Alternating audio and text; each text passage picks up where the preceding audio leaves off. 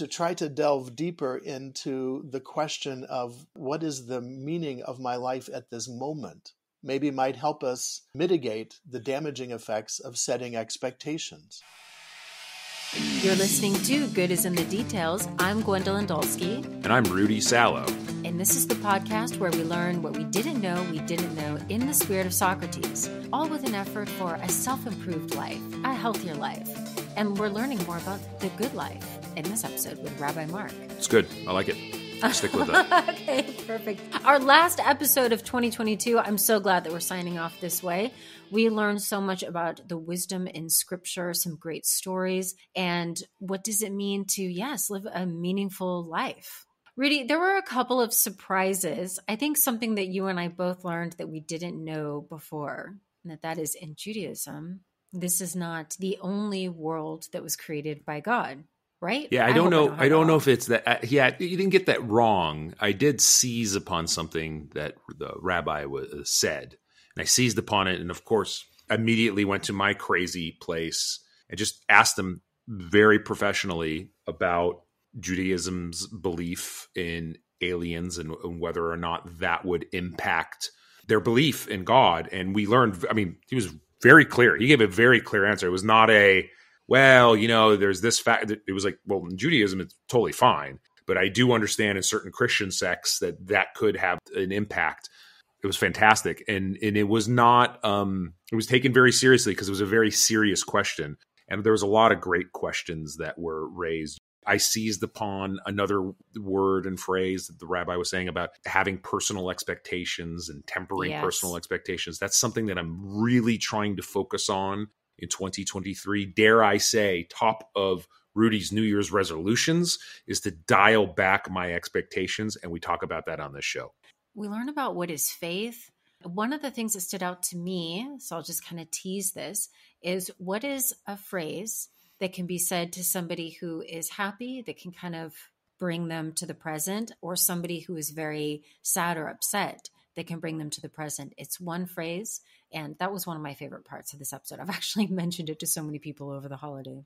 Yeah, I'm happy that we're going to be releasing this still in the holiday season. Yes. This is the last show of 2022. Thank you all listeners throughout the world for helping Good is in the Details progress towards the great podcast that we have. Please, if you haven't done already, write a review. We just recently found out we're in the top 20% of all podcasts that are shared via Spotify. That was wonderful news. Globally. And so we love our international folks. Thank you so much. I think you guys are going to love this episode. We'll hope to see more of you in 2023. Yes, so we're finishing up 2022 with Rabbi Mark about the good life. I'm trying to think of what my first question would be off the bat. Well, how about a question that I'm sure we would ask somebody who was also of other cloths? I mean, I'm always fascinated by this question, and I hope this isn't inappropriate, but why'd you become a rabbi? Let's start with that. We'll do an easy one. How about why did you become a rabbi? And then what is the meaning of life? We'll just start out 2 easy questions. Let's put the man on the spot right there. Somehow he looks smart enough to link the two together, though. I've got a lot of faith in Rabbi Mark. Rabbi Mark, why did you become Rabbi Mark? Thank you. Yes, thank you for the faith, and thank you and good morning. So my journey to the rabbinate was a very circuitous one. I did not know what I wanted to be when I was growing up, when I entered college when did I enter college? Oh God, in the late 70s. I did not know what my major... Don't mean to interrupt you, but thank God you did not pick lawyer, because you have no idea how many times I hear from people, well, I don't know what I wanted to be, so I became a lawyer. Sorry, go ahead. Sorry, no, that's quite all right. Although I did dabble in law for a while and took several courses, I was fascinated by it. I knew that I did not want to be a lawyer. No offense to the profession. I find, especially with Jewish law, a lot of similarities and some deep fascination on my own part. And so I ended up graduating from The Ohio State University with a degree in public relations, but wasn't sure still what I wanted to do with that. This was in the 80s. As a matter of fact, it was 1982 when my wife and I graduated. The economy was not doing very well. And we sold the car. The lease was up on the apartment. And we spent 2 months backpacking through Europe. on our way to Israel to spend some time living on a kibbutz. It was our gap year, I guess, so to speak, although it was after we graduated. And I was obviously during the time on the kibbutz in Israel that seeds started to sprout. Came back home, picked up a job in a restaurant because I had been working in a restaurant before, but knew that I didn't want to do that either. And so one day, literally just sat with my pad and started thinking about what was important to me. And I wrote some things that surprised me. I wrote down that Judaism was important to me. And I'm going, well, other than Israel and identifying as a Jew and being a Jew, I really hadn't done that much with Judaism. I wrote down, that I wanted to have a family, that I was looking for more of a career and not just a 9-to-5 job. I ended up dabbling. Maybe I need to be a social worker. Yeah, I definitely want to work with people. And one thing led to another. And by the end of the day, I realized I wanted to be a rabbi. Met with a rabbi that I grew up with, asked him what life is like, and said, yeah, this is what I want to do. I realized my trajectory had been on a path of service. I had been working in a restaurant, service to others, knowing that I wanted to go much deeper than that, and ended up realizing that I wanted to dedicate my life to the Jewish people through the congregational life and through chaplaincy. And as for tying that into the meaning of life, I think it deals with us trying to find our calling. We Jews don't, and rabbis don't like to speak of it as a call, as you often hear within the Christian world. But there was an inner passion that was pulling me in that direction to want to spend the years necessary for continued study to become a rabbi. And so it was about finding ways to give back for me that led me into the rabbinate. And here I am. Yeah. I find, we get caught up so much, and December can be, even though it's a big celebratory month, it can also be very hard. And I think that religious teaching can kind of bring us home in a way, can kind of center us. What is something that you find that people in particular need during this time of year? This is going to be our last episode of the year. So what is it that that you think that people need, or that they need to hear, or the kind of comfort or the kind of joy or the kind of love? What is going on in people's lives right now? I think the hardest thing about holidays are to deal with our expectations and unfortunately some of the falsely imposed expectations through media and Hollywood and movies as to what the holidays are supposed to be. There is the image of, the Brady Bunch and Ozzie and Harriet and all of those television shows and the winter specials, the Christmas specials, even Charlie Brown's Christmas special, where, everything flows very nicely and there's no drama and there's no tension and everybody has a good time. And the reality is that as human beings, we are very messy. We are very messy in our lives. We are very complex beings. And what we've been presented is a rather two-dimensional experience when we live in 3 dimensions. I think the biggest challenge about approaching the holidays, and this is true for our holidays of Passover, of Hanukkah, of even the fall major holidays within Judaism, is the expectation that this is going to turn out a particular way, like it's been scripted for us. And life is not scripted. We come into these holidays with certain expectations and then become disappointed because those expectations aren't met, where I think the challenge is in where we set those expectations. There's going to be tension. That happens when 2 people come together. My wife and I have tension in our lives. Fortunately, it's very manageable tension. Sometimes it's as simple as, well, I went Chinese tonight, food for dinner, and I was feeling more Italian. And so there's tension there, and there's tension whenever we bring people together. And so I think one of the things that we have to acknowledge as human beings is that life is beyond our control. We can't control how the party is going to go. We can't control who's going to say what. We can't script this like it was a Hollywood session. Instead, this is more of a night at the Improv. And we have to find ways to, instead of looking to control the moment, to just be in the moment, which is often the most difficult thing for us to do. We're either busy planning for what we're going to say next or what we're going to do next, or we get distracted by our phones and our text, to just be in the moment and to recognize the fact that, especially after the pandemic, when we all had great challenges in being present with each other, here we are coming together with people who are part of me. and to think about the journey of the lives of those who preceded us that enabled me to be with my sisters. I mean, going back to my great-great-grandparents, who on one side of the family, because a lot of those records are lost, I don't know who they are. But they obviously met in this whole chain of transmission of family genetic code, so to speak, that has enabled me to be with my parents. I mean, if we think about the odds of us existing as a single individual, the millions of sperm, why that one sperm that got through to why that one particular egg? If we think about all the interventions that could have happened and the way that things could have turned out differently, it's a miracle we're here at all, that I exist as an individual with me given what could have been. So there's great majesty and mystery in that.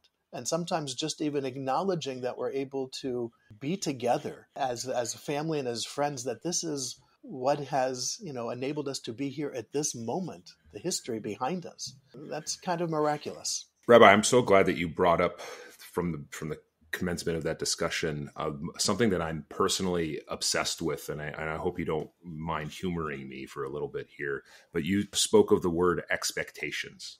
And I have been studying my own self. I'm on this show to try to make myself a better person.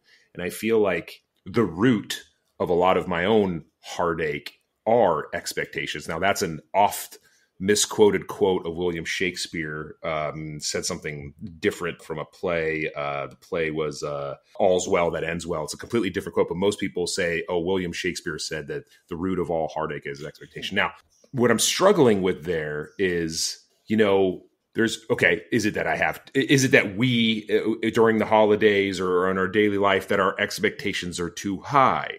Or do we think, I wouldn't have done things that way, or I would have returned that phone call, or I would have done this? And so we're like matching human beings against ourselves, and therefore we are setting ourselves up for disaster by having these expectations. I'm just curious, what are your thoughts on expectations, and how can we, I don't want to say lower them, but deal with them? I mean, I'm sure you probably have some wisdom on this subject. I only hope I do. I think part of our setting expectations is part of modern humans' desire to either control or to be prepared for a particular situation. Thousands of years ago, there was so much that was absolutely beyond our control that we lived with truly a sense of, anything can happen at any moment.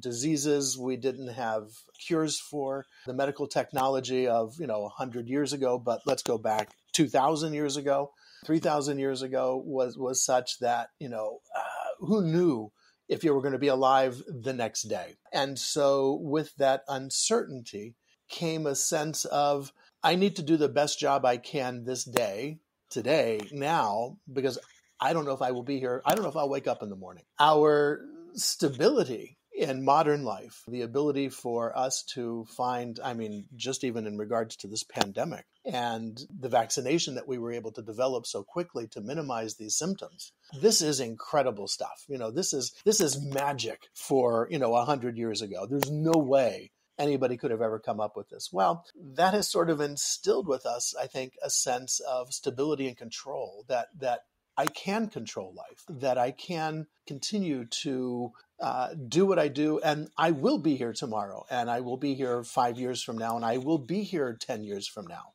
When the reality is that there are no guarantees. Part of our setting expectations for what we want out of this coming event is maybe our desire to control or our desire to be prepared for, instead of just going in and being in the moment, to find a way to live in the moment. That's a difficult challenge because part of us wants to be superior to those around us. Part of us wants to be prepared for the comeback, ready for the response. None of us like to appear vulnerable. But I think, if anything, looking back at the growth of Judaism and of Christianity and of Islam, we all come out of a time of incredible vulnerability and found a way to find faith and hope that tomorrow would be better. And with that hope and faith, find a way to deal with whatever the challenges were that we were facing at that time. And I think we've lost some of that faith and hope that tomorrow will be better. I think we have become cynical simply because we know practically everything that's going on in the world around us. Thanks to the internet and our news feeds, back in the day, ignorance may have been a little bliss. I didn't realize that the country next to me was having a war or a drought. I didn't realize that, halfway around the world, there was a volcano exploding. I didn't realize there were wildfires burning down people's homes. And now that I know all these things, it's overwhelming, and it's easy for me to become cynical of life and cynical of what's going on around me. Yeah, we touched upon the philosophy of making yourself more knowledgeable, that one of the tenets of philosophy versus choosing to be ignorant. Like ignorance is bliss, because maybe that's another philosophy too. It's just kind of, you touched upon that where these days you might not even be able to choose ignorance as bliss because there's just so much information out there, even if you chose not to listen to it or to turn it off, and that can change you. Let's say you're not cynical, but let's say you just wanted to lower your expectations of people because people just keep letting you down. What kind of advice would you give? So I think the truly amazing thing about us human beings is that we carry with us a whole bunch of tools in our toolbox. I'd like to go to this analogy, our tools in our toolbox. But oftentimes we get used to, if your only tool is a hammer, then everything you see is a nail and you react out of a certain way. Part of our challenge as human beings is to load up our toolboxes with more tools. Tools like resiliency, tools like optimism, tools like gratitude. More tools, the more tools we have in our toolbox to respond to the problems or the challenges that we are facing, the better our response will be. In Viktor Frankl's Man's Search for Meaning, who writes about his experience surviving Auschwitz, noticing how human beings responded during that time, where some human beings in the camp shared their truly meager amounts of food with someone else, and others became very selfish or self-centered. Others became cruel. Some became more compassionate, even at a time of tremendous cruelty. Some chose suicide, and some chose to do everything they could to try to survive that ordeal. And in his book, Viktor Frankl notes that when we human beings have a why, we can survive anyhow, whatever it is that we are facing. If we understand our meaning, and for Viktor Frankl, this was very individualized. Each one of us would have to come up and figure out our meaning. And it might be the meaning just in that moment. And then applying that meaning, why am I here? This is a call that Elijah hears in our Bible. He has just witnessed a cruel king who has decided to decimate all of his opponents, murdering people right and left, including other prophets. Elijah heads to the hills to hide for safety, perhaps, or overwhelmed by the pain of that moment. And there in the mountain, Elijah experiences God. First, there is a wind that is shattering rock, but God was not in the wind. Then there was an earthquake that shook the mountain to the foundation, but God was not in the earthquake. Then there was a fire, but God was not in the fire. And in the end, Elijah hears a soft, murmuring voice, which says, "Why are you here, Elijah? Why are you hiding out here? This is not where you should be." And with that, Elijah goes back and challenges the king. I think why are we here? What is the meaning to my existence is the biggest challenge we have that will require all of our tools in our toolbox. Why am I here if it's a holiday gathering? Why am I here? What is my purpose? What is the meaning of my existence here at this moment? It might be just to reconnect with family. It might be to be there to hear the pain of another, to listen. It might be to celebrate. And so to try to delve deeper into the question of what is the meaning of my life at this moment, maybe might help us mitigate the damaging effects of setting expectations. We gather every year. My parents are fortunately still alive. They're in their 80s. We go to Florida And, I have two sisters and they have their kids and I've got my kids and everybody's coming and we gather together. And we're from all walks of life, literally. We have Jews married to Italians.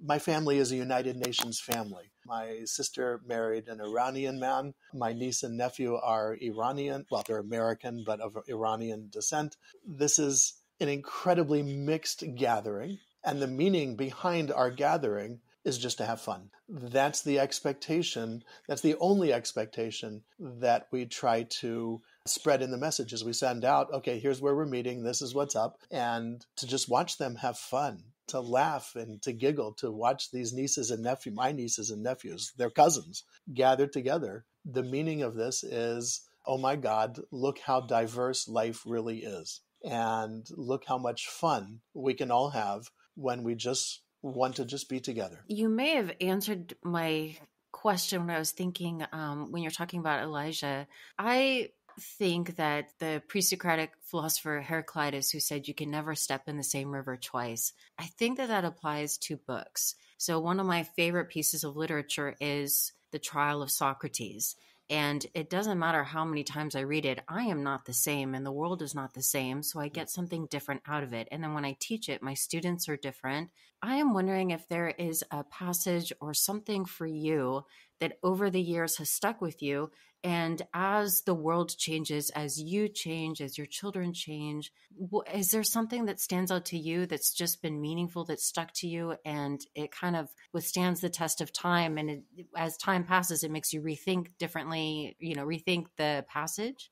So there are several that come to mind. One of them comes from the book of Deuteronomy. We read this during Yom Kippur, Day of Atonement, for us in the Jewish calendar. And the verse says that God has set before us the blessing and the curse. Uvecharta b'chayim, choose life, says the Torah. Why does it say to choose life, our rabbis ask in their commentary? Because we are ultimately free to choose either way. We can choose life or we can choose death. That human beings have been endowed with free will, and therefore it is ultimately our choice. And so choose life is the commandment, is the imperative, to choose life. Well, what does that mean to me, to choose life? If I am angry with my father because of his political views, which we have been, how do I choose life at that moment? I choose life by not discussing politics with my father. I love my father. He's my father. We disagree about politics. That doesn't mean he's any less of my father or less of a human being. But because we disagreed about politics, okay, I'm going to choose life and I'm not going to talk about politics with my father. Why? Because it's only going to make me angry and it's only going to make him angry. And so to choose life in whatever ways that means, to help me sort of frame this moment, I am going to do the best I can to be the source of life and peace and light and love in these moments, because I can choose death. I can choose to argue with people. I can choose to belittle others people. I could choose death, but my tradition compels me and commands me to choose life. The other phrase is there's a story that goes with this. King Solomon is looking for the most powerful phrase in the entire world. I want to have a phrase that will make a laughing man cry and a crying man laugh. I want to know the perfect expression that I can apply that will change another human being's feelings. He sends out scholars and messengers and everything, and he's wandering around and he hears of somebody who knows of such a phrase. So he meets with this individual who's a farmer, just a peasant farmer, and Solomon spends some time with him. And in the end, the man says, look, this is a very powerful phrase. I'm just not going to share it with anybody. I want to know why it is that you want to know this phrase. And Solomon tells the man that not only is it about, being able to be of help to others, but something that would enable him as the king to always have the proper perspective when dealing with whatever issue he was dealing with. And the man says, because you have made this part of your personal outlook, I will share with you the phrase. And the phrase is, Solomon stops him and says, I want to see the phrase in action before you tell me. So they go to a nearby inn. There's people all over the place, and Solomon's observing. And the old man, the farmer, says, okay, so see that man? There's a man over there who's laughing hysterically. Watch this. And the man goes up to the man and whispers into his ear, and the man, and starts to cry. Somewhere over in the corner, there was a very sad gathering of people. They had lost a dear friend. They were all mourning. They were very silent and very somber. The old farmer goes up to the people and whispers to them a phrase. The somber begins to turn to joy. Solomon's convinced. Okay, what's the phrase? And the phrase is, "This too shall pass." And so choosing life helps me gain some perspective and helps me center myself at times when I am angry. Okay, why am I angry? Well, I'm angry because of whatever is going on in this moment. I try to remember this phrase, to take a deep breath before I react so that I can try to respond instead of just reacting out of my anger, so that I can respond with something or just to ignore it and move on. And this too shall pass. Helps mitigate those extremes of extreme joy and of extreme sorrow and sadness. This too shall pass. I knew the pandemic would pass. I knew that eventually we would emerge from this. But during those deepest, darkest days when everything was shut down, and I was tired of streaming Netflix, and I was tired of streaming this and tired of reading, and going for a walk with my dog, yeah, absolutely. Those two phrases helped me mitigate that unprecedented time. What is a truth that is in Judaism? So something that, despite culture, despite time, that there's something that is just always remained true. There are many truths within Judaism. I guess I'm thinking. So let me back up. I'm just thinking. One of my good friends from graduate school, Anya Topolsky. Anya, if you're listening. She and I were having a conversation. We really bonded. We both, over the philosopher Hannah Arendt, we both loved Hannah Arendt. And I remember one time Anya was talking about just religious texts in general, I think in Judaism, and she was saying a lot of these rules are to keep you alive. And I've never been able to get that out of my head, that a lot of the wisdom from the ancient texts, where some of the rules might seem arbitrary now, they're actually designed to keep you alive. And that even our concept of rightness or wrongness has to do with self-preservation and the way that we take care of our community and our neighbors, that I am now looking at rules differently. And so it seems like some of the things that have come and gone that don't seem as necessary in, let's say, in some sort of religious tradition, it's because they're not serving that purpose anymore. Like I'm thinking about, in Catholicism, the old rule, no meat on Fridays, then all of a sudden, like that just kind of, you're going to be fine. You're not going to end up in purgatory for that one anymore. But that's something that has, Rudy, are you thinking? But yeah, no, I was thinking about all the other the reasons why we're going to be in purgatory. That's not the one that's going to bring me there, but I might be there.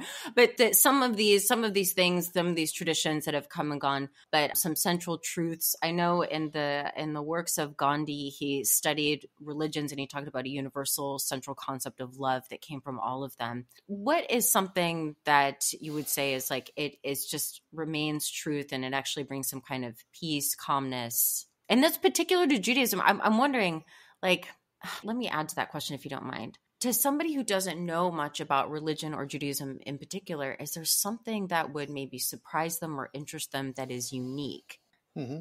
Judaism teaches us that God created human beings to be partners with God in the process of creation. But Judaism also teaches that God has set a boundary across which God is not going to cross, that God would be identified as a very differentiated being as opposed to an enmeshed being. So Judaism starts with the Torah, the 5 books of Moses, includes what Christians call the Old Testament. We call it Jewish scripture. And then for 700 years, layers of commentary that are comprised in the Talmud. In the Talmud, the rabbis present the following, that God is busy creating and destroying other worlds before creating this world. Contrary to the mistranslation of the opening of the Bible, it is not in the beginning God created the heavens and the earth, but rather when God began to create the heavens and the earth. In other words, the universe did not begin with this planet or this solar system. In each of the other worlds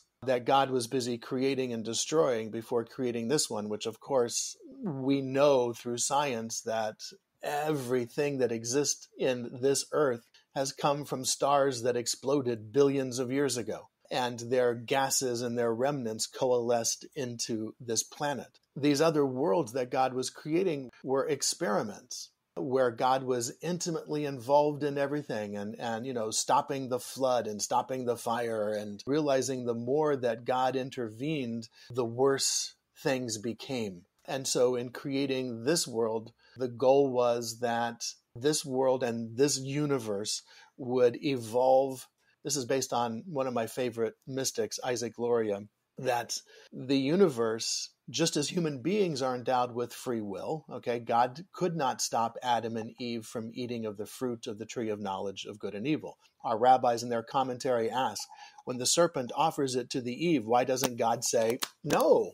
I said don't, because God can't stop human beings from making choices. God can't force us to choose good. God can't stop us from choosing evil. With that as a foundation, not only are human beings endowed with free will and the freedom to make choices, but the universe is as well. There are laws of physics in place. One might say maybe that's what God created. Isaac Luria teaches us that God desired this free will rather than perfection. So there's a boundary that God's not going to cross.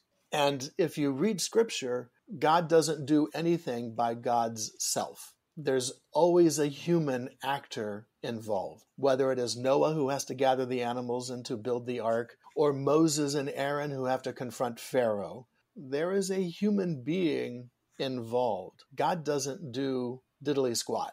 What this teaches us is that, and of course it challenges us then to how to understand the miracles that are reported in our scripture, which I find are very easily explained.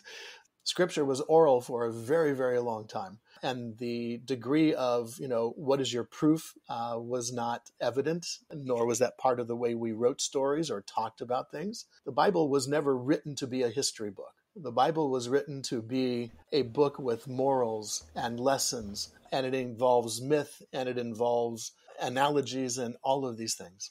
I am not one who is bound to the literalness of Scripture, because this is written by my ancestors as they tried to figure life out. God's word is in there, but I have to dig through to find it. So for one of the things that comes out of this, I guess would be the way our rabbis phrase it, pray as if everything depended upon God, but act as if everything depended upon you. So there's a realization there that God isn't going to do things for us, because God has given us all the tools we need. Everything we need to know we have. Now it's up to us. God says to Adam and Eve, while we're living in the Garden of Eden, in our pristine state of existence, God says to Adam and Eve, till and tend my world. Even here, you've got to prune the trees, you got to rake up the leaves, you got to cut the grass.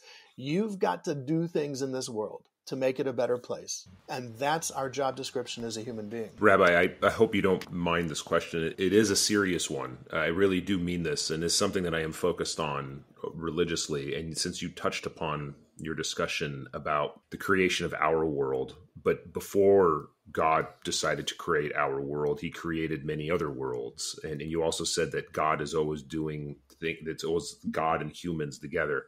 Is this a very serious question, because really, believe me, I'm not trying to belittle or do anything. There's a report that's supposed to come down in the next week or day or so about the United States government, whether or not it's been hiding the existence of UFOs and aliens. I just put that aside. But the relevancy of this question is because this was in the Wall Street Journal yesterday.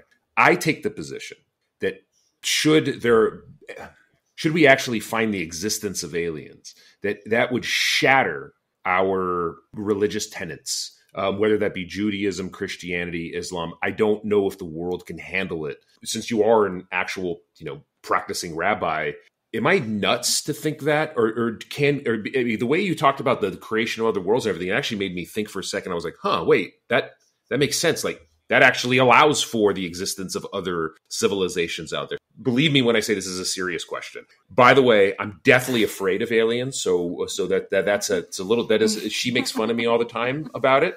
But seriously, I really want to know. Thank you, Ridley Scott. That was The good movie one. Aliens, Good one. yes. For Jews and for Judaism, there's no issue. If there's life on another planet, great, no big deal. It doesn't matter as far as Jews and Judaism goes, because we're on this planet and we're supposed to do what we can to make this place a better place. Christianity, I think some branches of Christianity may have some difficulties with that. Although Jesus was missing for 40 years, so maybe he was on other planets. I don't know. I don't mean to be making... You mean 40 days? 40, No, you mean 40 days? years. In the Bible, he's 40 just years. a little kid, and then he grows up, and he's like 30 some odd years old. Right. Oh, he wasn't. He was partying with his friends. I mean, That's what missing. he's growing his guy- hair out. Yeah, that's how he got the Birkenstocks and the beard and the hair. Sorry, go ahead. Didn't mean to interrupt. So, for Jews, it doesn't matter. I would like to think there was life out in the universe. I'm a big Trekkie, I have no qualms about that, and nor does it belittle my faith or our existence. If there is intelligent life out there in the universe, my challenge is trying to figure out why they would ever waste time with us. From the standpoint of some of the universal truths that are common to all religions, well, to at least monotheism, is, love of neighbor. We can't even show that, let alone accept responsibility for what we are doing to this planet. And so if there is intelligent life out there who's figured a way to travel faster than light, to be here, I would think perhaps they might be here to study our stupidity and how absolutely ridiculous we are. 99.9% of our DNA across this planet for human beings is identical. And so we can even rise above our tribalism from, 1,000 years ago. I don't mean to get controversial, Rabbi, but this is not me. I'm not arguing this, but some people would argue that it is because of religion that we cannot get along. What would you say to that?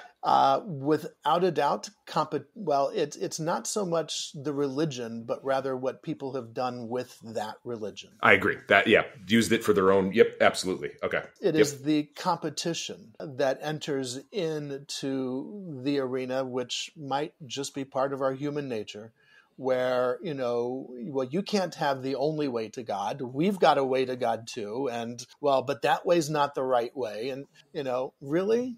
And so it is how we have used religion over the span of our histories that has caused tremendous grief, without a doubt. I know Anne Lamott, Anne Lamott, she's a Christian writer, and she said, I think faith is like a mountain. There's several ways to get up it. I always thought that was really beautiful. Oh, that's good. Yeah. That's really good. Yeah, I'm with you, Rabbi. If there are any aliens out there, they'd best pass along us. Just let us deal with our crap and maybe come back in a billion years, Right. I'm with you. And see Maybe what's if they saw Trump's digital trading cards, I don't know. Never mind. Sorry, I'll just leave that big announcement. I'm sorry. That was one of the funniest things. Sorry. Hey, okay, I won't do it. I'm sorry. That was one of the funniest things here. I think. No one's getting into politics. Okay, we won't talk politics. Well, on this note, I noticed, Rabbi, that you talked about the diversity in your own family, but I noticed that you also counsel interfaith relationships. And I just want to ask you about how you navigate that. I think one of the assumptions, because religion has played a part in the way, for a long time, the way people have socialized, that was the connecting factor. But now, because of travel and because the connecting factor will be a mutual interest, and religion isn't necessarily the core mutual interest. So you have people connecting because, let's say, they met in college, right? Like, oh, you're a psych major, so am I. Let's get together for a study group, and then they end up becoming partners, and they might be of completely different religions. I think one of the assumptions is that, like, oh no, how are you going to do that? Instead of it being this celebration of this, I think it's a very cool thing and very beautiful thing. What are some of the things that go into counseling couples that come from different faiths? And it's like honoring each other's faith. That's what I think. If honestly, this is my thing. If you really do value religion and religious teachings, and you would be celebrating and excited and interested in somebody else's. That's what I think. And I think that's the healthy approach, is to see it more like an adventure rather than a competition. And I can speak both personally. I can reflect on my parents. So my father was born Jewish. My mother was born Southern Baptist. They met in college. My mother converted to Judaism. And I'm sure, the mushroom clouds over their parents' homes when they announced this would have been quite bright. But I also fell in love with a woman who was not born Jewish.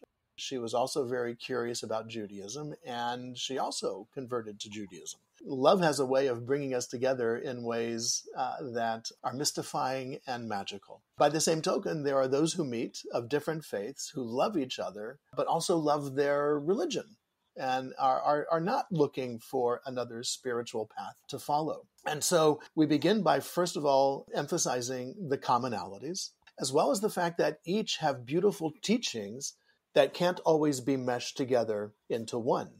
Judaism has its view of humanity and of our soul and salvation, and Christianity has its understanding of the soul and salvation, and those two don't mesh. When it gets down to that level, these are different teachings. We respect them as we use the word different, not right or wrong. And so, you have to adopt a new vocabulary, perhaps. But this is the person you fell in love with. And this is what helped create that person. This is what this person brings to you. And so they find ways to celebrate both of the holidays and do so like Hanukkah. We have Hanukkah coming up on beginning December the 18th. And one of the neat things that has come about over this past several decades has been Hanukkah Christmas tree ornaments. Mm-hmm. The Magen David, the Star of David, even a Hanukkah menorah, even latkes, which is a fried potato. We call it a potato pancake, but it's more like hash browns, but fried together in a patty. And so there are now Jewish ornaments to go on your Christmas tree for interfaith families. I think that's wonderful. Yes, I have, and many Christians would say, oh, that's terrible. And many Jews would say, oh, well, maybe not many. But anyway, there are Jews who would say, oh, that's terrible. And there are Jews who would say, and there are Christians who would say, oh, that's terrible. That's scandalous. But no, it speaks to the time. Whereas religion in the, 1600s is what defined you as an individual. In modern times, religion is part of your flavor. It doesn't define you from the standpoint of, there's more to me than my religion. And that's only a result of modern times because, back in the days, that was your life. Your life was in that religious setting. And if you were not part of that religion, then you were out. Here, Spinoza turns out to be the first modern human being because he was unfortunately ostracized by the Dutch rabbis of his time. His teachings actually are well respected within Judaism, but at the time they were radical teachings and the Dutch rabbis could not accept it. So he was ostracized, excommunicated from the Jewish world, and he was not accepted by the Dutch Christian world. And so he was a man who lived without religious definition and without that religion defining him, which laid the course in his philosophical writings for many modern philosophies and indeed for what has become, modern life, where my religion doesn't define me. It might guide me and it gives me a path to salvation and it gives me a path for celebration, but it doesn't define who I am. I find it very refreshing. When I first began my rabbinate, when I was ordained in 91, I was very uncomfortable with the idea of officiating at a mixed marriage between a Jew and someone not Jewish. Going, why would I do that? That I'm empowered to act on behalf of, the Jewish people. And there were a couple of weddings that I said no to that I wish I had said yes to now. Because as I grew and evolved in my Judaism and my understanding, I realized that, this can be a beautiful expression of love, and I think is the antidote to the isolationism that exists in many branches of all religions, that we will have nothing to do with the other people because they are sinners, they are wrong, they are evil, and we have that in our Jewish extremists, we have that in Muslim extremists, and in Christian extremists. But this is the antidote. Wow. So that was a shift for you. You did not start out with that position. That's so interesting. Do you remember when there was a moment where you had, like, how did you get from there? I mean, I'm wondering if there was a moment for you where you're like, I am okay. I'm changing my point of view on this. Did something happen? Did you meet somebody, or did you read something, or what was that shift? It was a combination of all those things. I declined to be involved in a family member's wedding because it was an intermarriage, and I was in I guess I was going through my isolation phase. I wasn't ordained yet as a rabbi. I was a student rabbi at the time. And so I was still in seminary, so still living in the, ideal closed off world. And for a long time, that was the Jewish stance. It was also the Christian stance for a long time. If you're not Christian, you can't marry. The church will not officiate. And between, the remorse I felt from that and encounters with couples in my congregation who were interfaith, and I could see, oh my God, this does work, and it can work very, very well. And the more that I understood that I'd rather have Judaism at the table, at least as part of this process of this couple's becoming, rather than not at the table, that led me to say, yeah, I started doing them. And as part of the process, I insisted that the Jewish spouse to be meet with the Christian spouse to be's, religious leader, whatever that is. You're Methodist, go speak to, a Methodist minister, go speak to a priest. So the Jew had to do this, and the Christian had to likewise get a briefing on Judaism, so that it's not just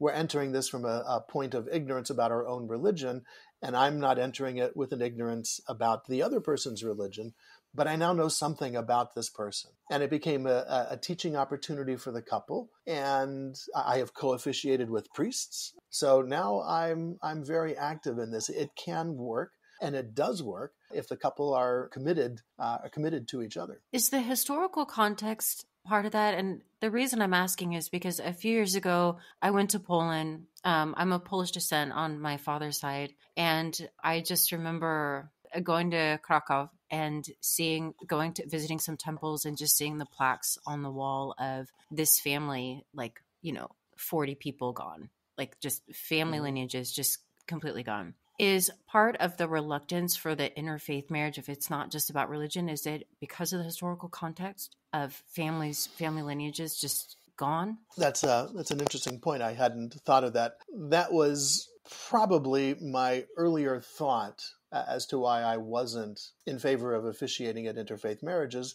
It was, yes, to rebuild the Jewish population. But that can be done with someone who's not Jewish as part of the family if they decide to raise their children as Jews. And that's not a requirement. So I do not say to the couple, I will do this, but you have to pledge to raise your children as Jews. We do know that children who are raised in one religion as opposed to two, sometimes conflicting religions, at the same time, can easily identify with the other religion. So if you're raised as a Christian, it's very easy to understand Judaism. If you're raised as a Jew, it's very easy to understand Christianity. But when you're raised with both, and some of those conflicting messages, again, about the human soul and salvation, then it becomes a source of confusion for children on a spiritual path. So I encourage the couples to, look, you're going to decide your children's friends. You're going to decide what school they go to. You're going to decide, what vaccinations they're going to get. This is another decision you have to make. I really appreciate your time. I've enjoyed this conversation. Mm-hmm.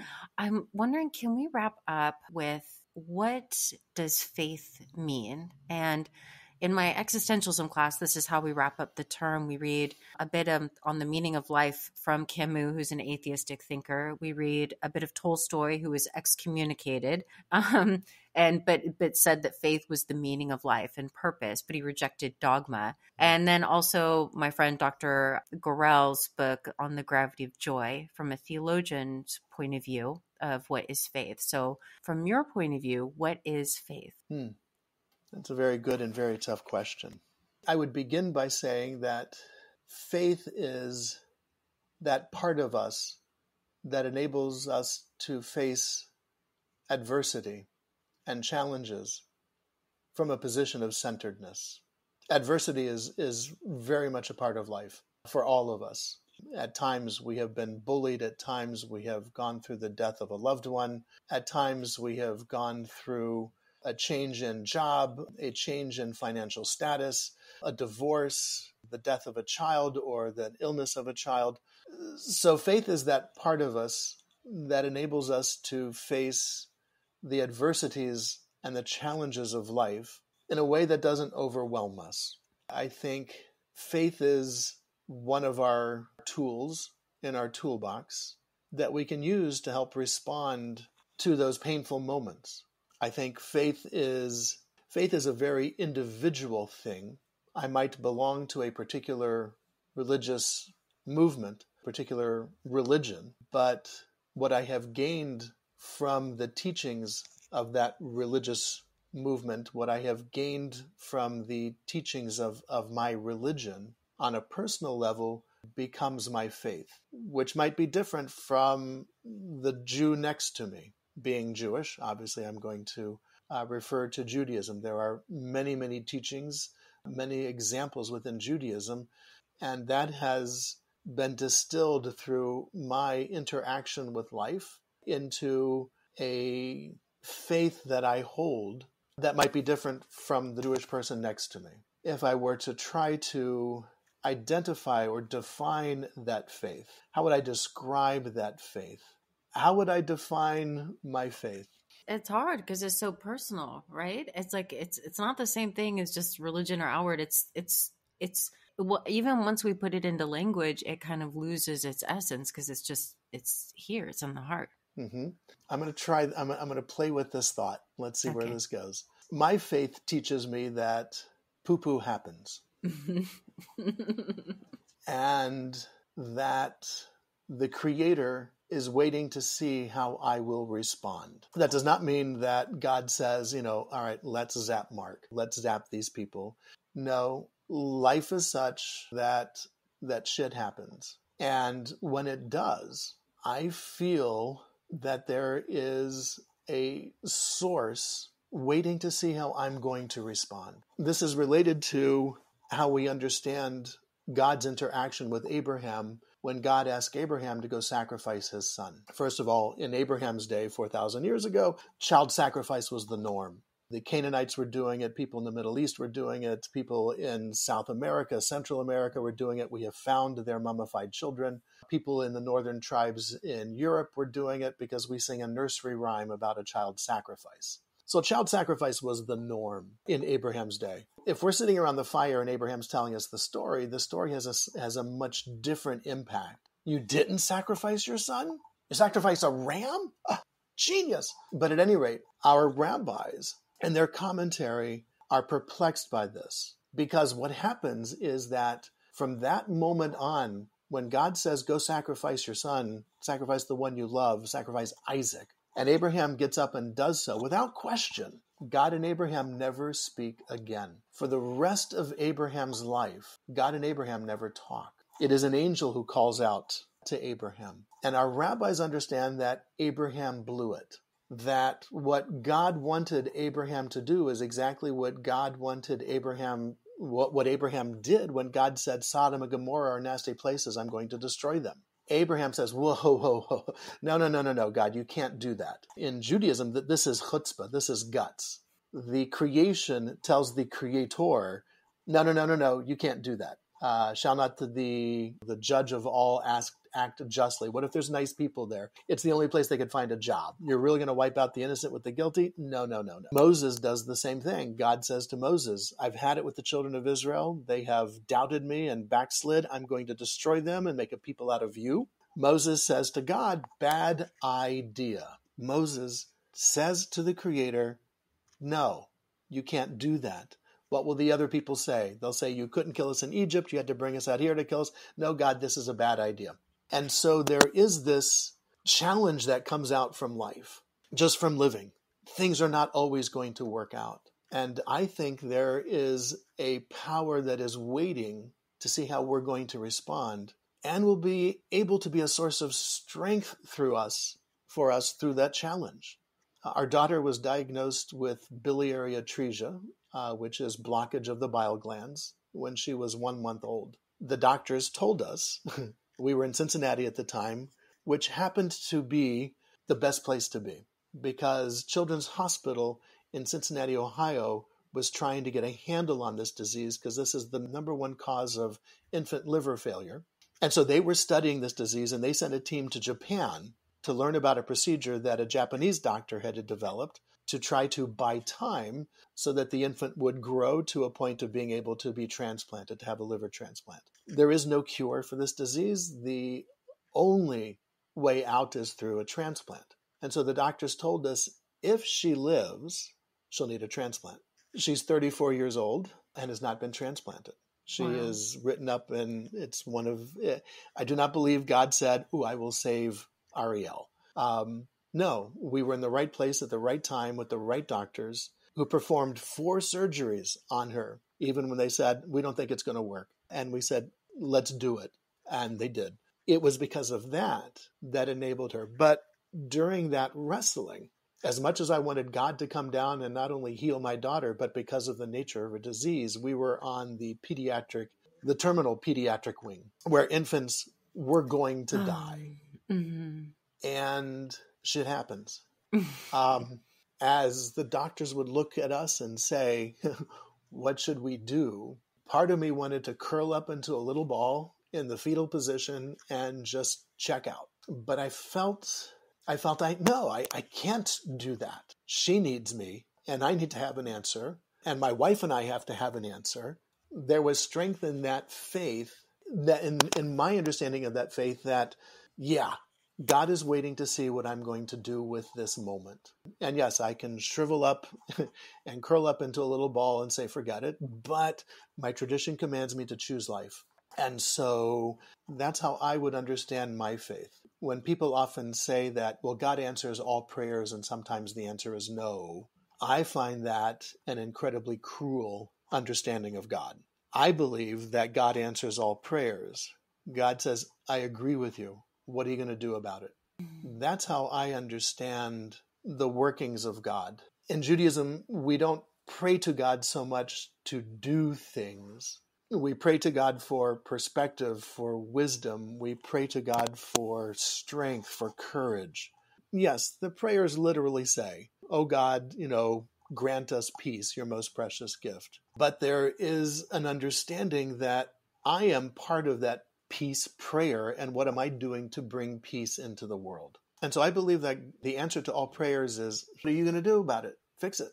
I'm here, but I can't fix this. This has to be up to you. And I think some people are terrified by that responsibility. Some people find it much easier. It's much easier to blame someone else than to acknowledge that, I didn't give it my fullest intention. I didn't come into this with 100%. And yes, it didn't work out. And it also says, look, some things are not fixable. I do not believe in a God, as I said, that zaps people, nor do I believe a God that steps in and says, well, because you said the right prayer in the right language, using the right names, I'm going to help. I think Spinoza said that would suggest that God was fickle. if you just said the right prayer, that the reason something happened to you is because you said the right prayer, did the right thing, then that would suggest that God was fickle. And that always kind of stuck with me. I was like, I never looked at it that way, but I guess it does. That's really us projecting onto what this being would be like.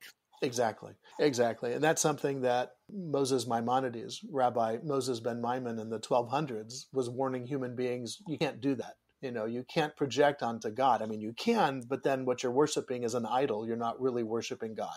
If you project onto God what you want God to be, instead of looking at the world and saying, what is my evidence for God? And what do I see going on in history and in the world? That's how I can define God more accurately. I'm really just struck with, I have so many thoughts. I know we need to wrap up. I'm just thinking about different ways in which God has been viewed and how that can actually, the way in which you're describing faith and prayer is that it's for strength, for perspective, that it's not for some like a genie in a bottle to grant wishes.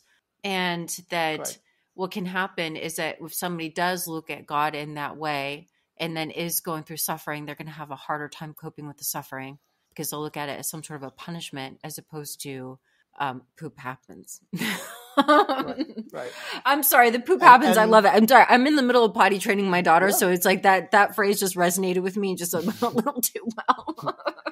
That's been our mantra lately. Poop happens. Poop happens.